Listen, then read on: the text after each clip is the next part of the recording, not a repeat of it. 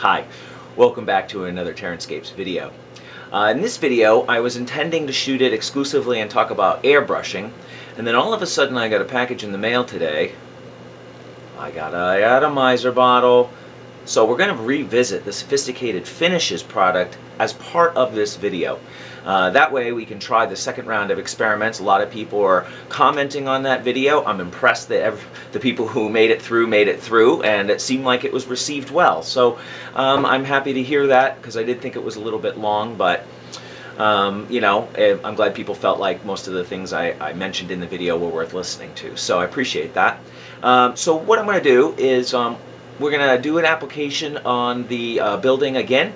I'm going to spritz it with the patina.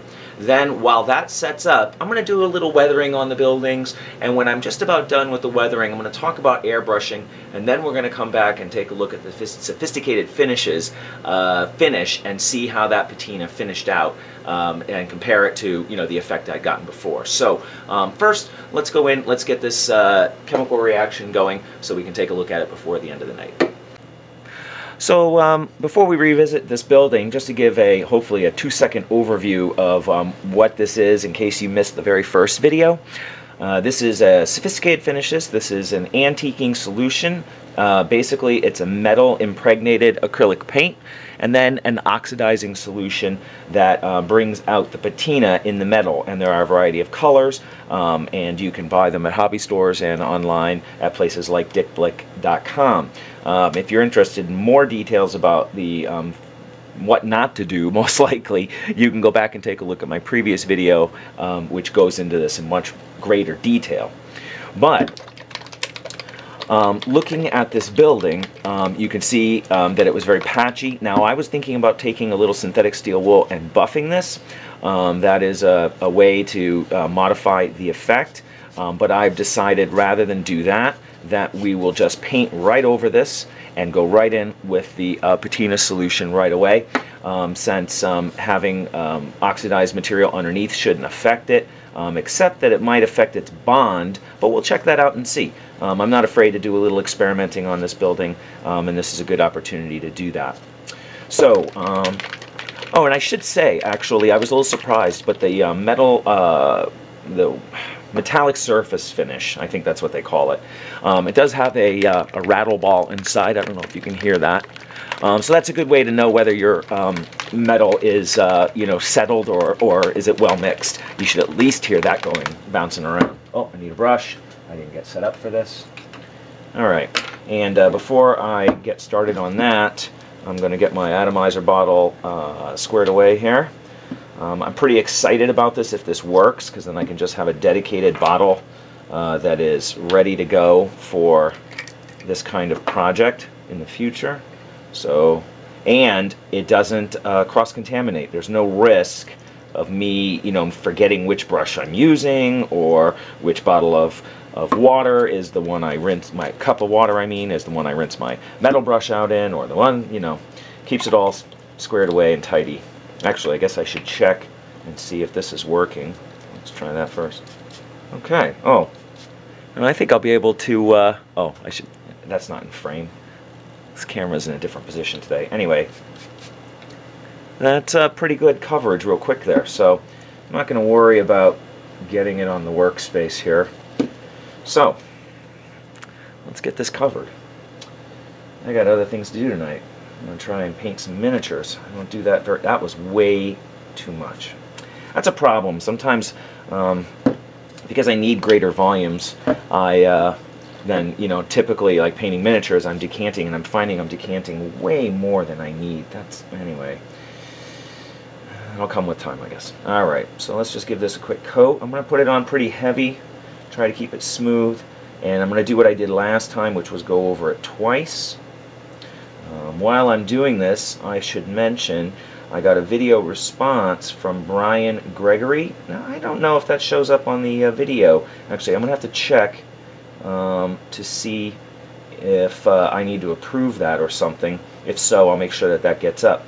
But he, you know, was really, you know, what's the word I'm looking for? You know, really reflective on my video, and had a lot of comments on it. So I recommend you check out his video to see some of his you know, feedback on sophisticated finishes. He had a couple statues that he had used these products on in the past, and it gives you a nice look at some alternative applications with some different kinds of finishes, and also ones that have sat for a period of time.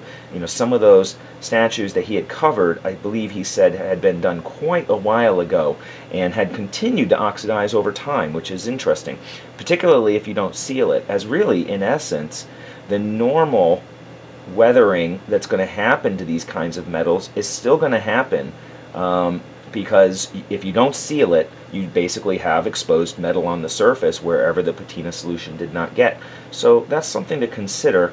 You know, if you do a project with this and you don't seal it, which I kind of recommend you don't, because it really changes that finish a lot, then you should expect your models to continue to evolve over time, which is, you know, I think kind of a neat facet of it, but you may, you know, not like that as much. All right, we are just about covered. Oh man, that, all right, I'm gonna let that go. That's gonna bother me, that little mistake there. I'm well in frame, right? I am. Okay. All right, so let's get this wrapped up here. Now, of course, you can still apply it while it's tacky, and you know, some of this is going to be right on the edge of tacky. This is the sloppiest paint job I've ever done. Maybe I'll go back and touch up some of those little mistakes with some gray. All right, now I think and actually I just realized going around it twice really helps to ensure that I've gotten complete coverage. Now, that's not as big an issue with this piece because the underlying layer was so, you know, oxidized and darkened. But on a fresh piece, where you're doing a second coat, because remember you need 2 coats at least, it'd be nice to make sure that you got a complete coverage, because it is a little hard to tell. All right, so put my all right, here we go. And I am not going to be shy about how much I put on here. Oh wow, do I like this better already? And I'm going to drip off a little bit this direction because I don't want it to really run down the model. You know, one of the things that somebody commented, another viewer commented on my videos, and frequently, folks, I forget your names, and that is partly because you have crazy YouTube names, and partly because I'm terrible with names. So please don't take offense. Hopefully you'll recognize when I comment on your comment that I did appreciate it. But he was saying that metal roofs like this, when they oxidize, it's more a reaction with oxygen in the air, reference to mixing it in earlier, and therefore you don't really get rivulets of the color coming down from the buildings. And that I should have thought about more, because I looked at probably 50 or 60 photos of green roof buildings and I never once saw staining on the walls, and that should have been a giveaway. So we really don't want this material, you know, carrying down the model, although it's pretty easy to clean off, especially the oxidized bits, because it is just a powder. And that is running. All right, I'm going to let that run. I'm going to just wipe it in. It doesn't seem, you can see, it doesn't seem to be corrosive to paint, at least to dried acrylic paint, so you don't have to worry. Like sometimes when I do washes with weathering powders, I'll use alcohol as the carrier, and because alcohol has a really low surface tension, so it really flows into cracks super well, but when it soaks into the paint, it will loosen up the acrylic paint, so you have to be really aware of that. So all right. And I had another person, just before we leave this, look at that, can you see that? It's already darkening. Alright. I had another person who sent me a video link that showed somebody spraying with a bottle, and they were doing a paper mache rabbit with the bronze color. Now they were using a slightly different product. This was Tiffany patina. There is a competing company that sells basically the same kit, but when she sprayed, she was going for a lighter effect, and you could see in the finished model the spots where the spray had gone. So that's a way you could control the effect. If you wanted a speckled pattern, you could lightly mist it from a distance and not soak it. But in this instance, I want to see if we can get the maximum effect on this, and then areas I don't want it to be, I'm going to try and buff it out, hopefully at the end of this video, so I can bring a little of that bronze back without, you know, in a controlled way, rather than having areas exposed that I didn't want exposed. So we're going to set that aside. I'm going to do a little work here for a few minutes, and I'm going to come back, we'll talk about airbrushes, and then we'll take a look at this.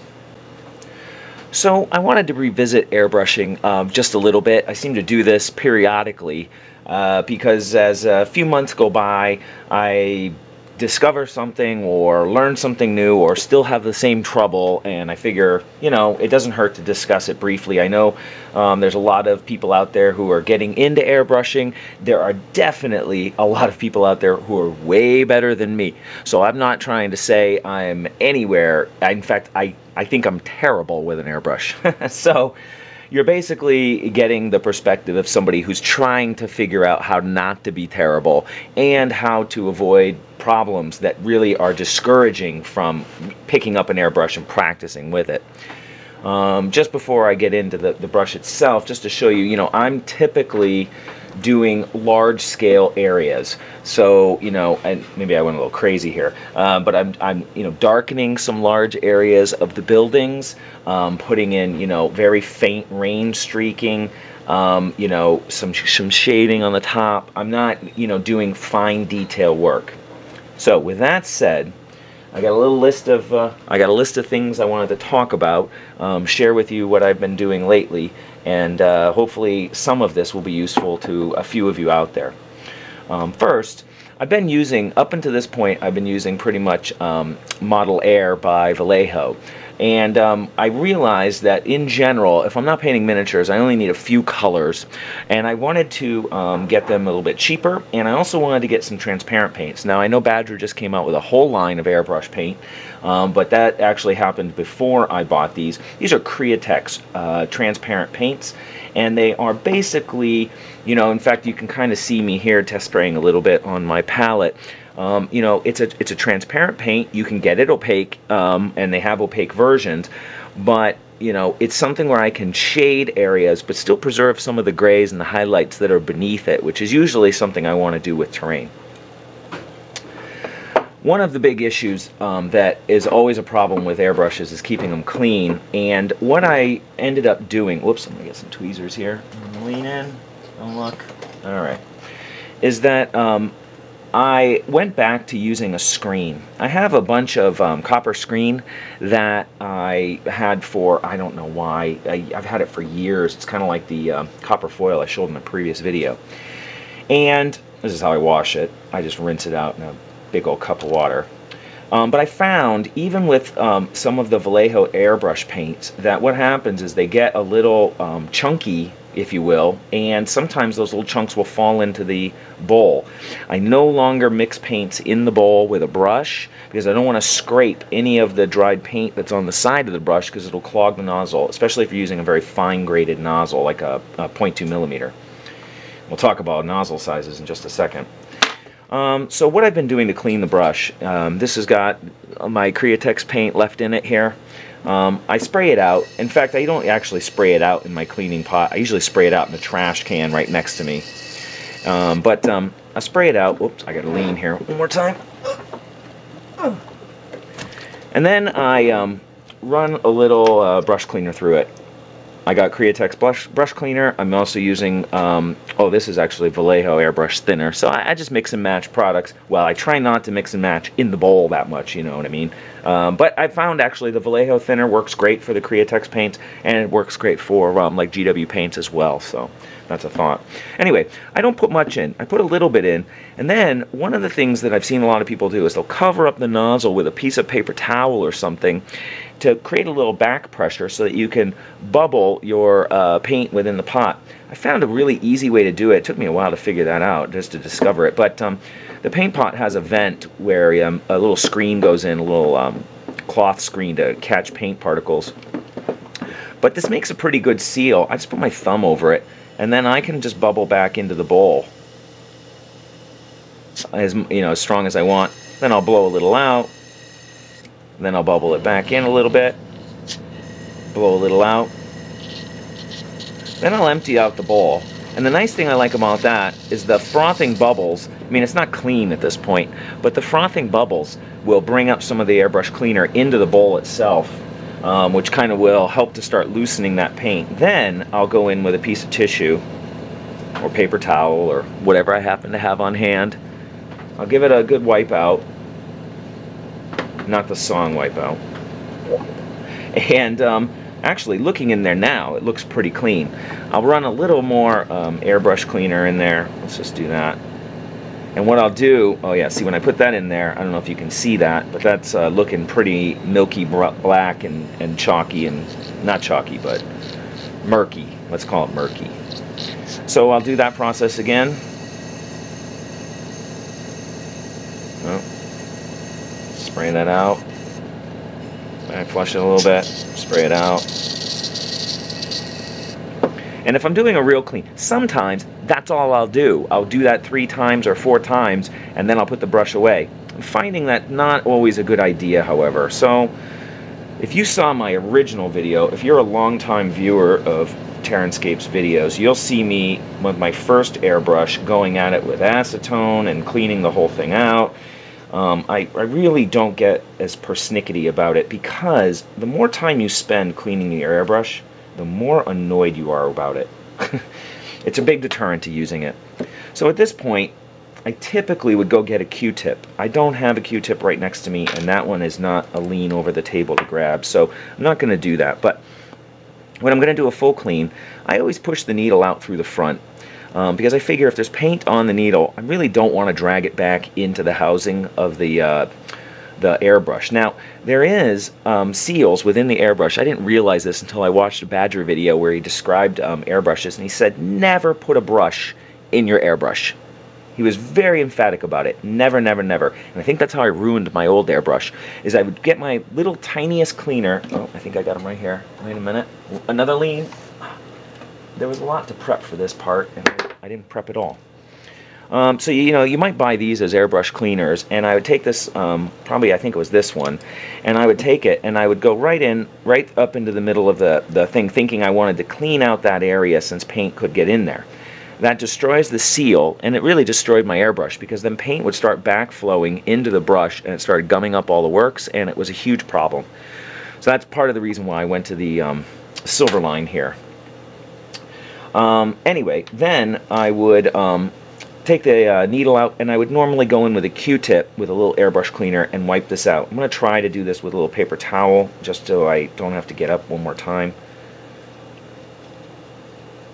And give that a quick wipe. Alright, we're going to count that as clean. If I ever need to get in there and clean it out more, I can, but it's not going to affect paint flow. And I'll wipe out the front of it as well. And I'll take a look inside just to see if there's any dried paint or anything weird going on in there. Looks pretty good. I'm going to count that as clean for today. Then I might put a little cleaner on the tissue and just give the needle a wipe down. Oh, you can see the tip is a little bit more chunky. This is a 0.4 millimeter needle size. So it's a little bit more. Nope. Wait a minute. Oh, I'm just curious if that tip was bent. Okay, looks good. I think it's the light. Then, if I want to do a full clean, like I said, I don't always do that. Then I'll put a drop or two of air in a drop or two of cleaner in the nozzle. Now, what's interesting about the Evolution Silverline is the whole front end is finger tight. I think I mentioned this in the previous video. It's also self-centering, so there are actually grooves cut into the needle tip here and then the nozzle. Let's see if I can show you that. So see those little, there's like ribs in there, and those ribs hold the nozzle in place so that it can't wiggle in there. So it makes it self-centering, and you're not likely to have a problem, and then it's finger tight on, and you just need to make sure this gasket is clean so it makes a good seal against the front inside in here. Otherwise you'll have paint leak into this interior, which is not good for the brush and not good for you. More cleanup time. Anyway, so what I'll do is this is the only way I've ever figured out to clean the nozzle tip. Oh, that's actually pretty clean. Is to actually use the needle itself. And I will lightly, I try to be very gentle about it, scrape around the inside of the nozzle, see if I can feel any chunky paint, and then I'll push out whatever chunks I can find out the front end, pull those off. And actually this needle tip is pretty clean, so it's not too bad. Sometimes when I get a bad blockage, I mean, it's like pushing toothpaste out. Well, there is a little bit in there though, which you probably can't see, but you can understand it, especially if you do it yourself. Alright, that's pretty much it. Now, as a last thought, oh, there we go. As a last thought on, sometimes I'll check the actual front of the nozzle opening here, but that usually I just wipe off. That's not too bad. And if this I don't know what this part is called. What is this part? You know, this is the cap that goes over the airbrush. Oh, I'm not doing a very good job of getting it in focus. There you go, you can see that. I don't know what that's called, but sometimes paint will build up along the sides, in which case then I'll use a paintbrush with a little airbrush cleaner. I'm not going to do that right now, and I'd wipe that out. Okay, so when I assemble it, I always put the needle in the back of the airbrush, which is off screen. Anyway, I always put it in the back because I'm always going from back to front. That's just the way I do it. It seems like it's been keeping that seal in good shape. Then I, whoops, set that aside. Let me move this. Hold on. This is why I don't like doing this. Plus, this camera is right over my shoulder, and I feel really cramped in this table. So this is why you're not, even though this is like back to back, you're not going to see these kinds of videos all the time. All right, so then I'll screw on the front, push the needle through until it comes out, tighten that up, and it's clean. Now, if I wasn't doing this on camera, it's probably about half the amount of time as I've done, because I'm not gabbing when I do it. Okay, so having said all of that, I wanted to share with you a couple more experiences about my airbrush. One of the things that's a big problem is tip drying, and you'll hear a lot of people talk about it. I got under the impression that if I bought a product that would help keep the tip dry, keep the drying from happening, it would save me a lot of time. So I purchased Badger's Red Dab. Get it? Badger backwards? They're clever, right? Anyway, Badger Red Dab, it's needle juice, and what you do is you put it a little bit on your needle. In fact, I'm going to show you how I was using it. I probably should. This is the way actually I finally decided to use it, because I think overall it probably improves the airbrush slightly. I put a couple drops. Whoop, it'll come out. There we go. I just put a little bit on the airbrush, and then I'll just coat it, just run it along the length. You'll feel it. It's like an oil. It's probably glycerin that has been priced up by 1,000%. Feels like glycerin to me when I'm touching it. Then I'll put that back in. Now, that actually is a nice lubricant for the seals inside, and that's nice because then your needle's just really, really smooth, and it just, I don't know, it feels smoother when you're inserting it. But the needle tip, I find this does nothing for it. In fact, I've tried to make reapplications to the tip while I'm spraying, and I find it almost does nothing to keep tip drying from happening. So, what was I doing instead? I might have mentioned this in a previous video, and I'll tell you why I'm mentioning it again, is I would keep a small brush, not that brush, but, you know, something like, let's pretend this brush, something like this. I'd keep a little cap of cleaning solution nearby, and every time the tip would, dry, I would just brush it off, spray, and go back to spraying. Now, I was keeping the needle cover off, that's what I'm going to call this, because getting in here is a little bit trickier. It's harder. I don't notice the tip drying because it's blocking my sight, and it's just, I can't just brush it off nice and easily. I have to kind of get in there and dig around a little bit. So I was spraying without this. Plus, you can get in closer, get the needle up closer, and you can get a finer line. So I was trying to practice with that. Well, what happens is usually I flush out the bowl with a little water before I go into cleaning, and I dump it like this into a trash can nearby. And when I did that once, after doing it 1,000 times, I hit the side of the trash can, and I bent the needle tip. And I bent it so badly that I think I bent the nozzle as well. Once I straightened the needle, resharpened it, I know it wasn't perfect, but it was, you know, pretty close. It was always spritzing off to one side, and I think I actually dented the needle nozzle. You know, it's so hard to see because they're so small. I mean, when you're talking about 0.2 millimeter opening, if it's 0.205 off, that's a 5% error rate, but I'm not going to see 5/1000ths of an inch. So I went and I repurchased another 2 millimeter nozzle, needle, and I repurchased a new nozzle for it. These two items were $38 shipped. That was kind of a costly mistake. So now I spray all the time with the nozzle cap on, just to protect the needle from getting hit. I don't know. It's a tip. Take it as you will. I thought $38 for those two small parts was pretty expensive, and I don't want to spend that again. Let me take a look at my list. Oh, last thing. For cleaning out, I did purchase a sonic cleaner. Sonic cleaners, you know, it's like a box, about yay. You fill it with a water solution of some sort. You drop the whole thing all disassembled in there. You push the button, it vibrates for, you know, 2 minutes, whatever the timer is set at, and then you're supposed to pull out your airbrush, and it'll be sparkling clean and new. I don't think it works. I don't understand sonic cleaners. I used a 50-50 mix of Windex and water, which was recommended to me, well, not to me personally, but I saw it as a recommendation on some other channel or something like that, and I think it did nothing, actually. A little bit of debris would come out, but I suspect it was more like loose stuff, loosely attached, but areas where, you know, there's paint dried on, it's not removing it. So my other thought was something maybe to try down the road is to buy an extra bottle of airbrush cleaner and just fill up the sonic cleaner with that and then run it. I don't know. I feel like I'm getting fine cleaning without the sonic cleaner, so my motivation to try that experiment is very low. Anyway, I just wanted to share that, as a lot of people question sonic cleaners, whether it's a worthwhile investment, and in my opinion, the answer is no. So once I have done all that cleaning, I just slip this back in here and I push it aside, and I'm done. So actually, this is the next day. I decided after doing the application on the roof that I wanted to let it sit and overnight and see if it developed any further.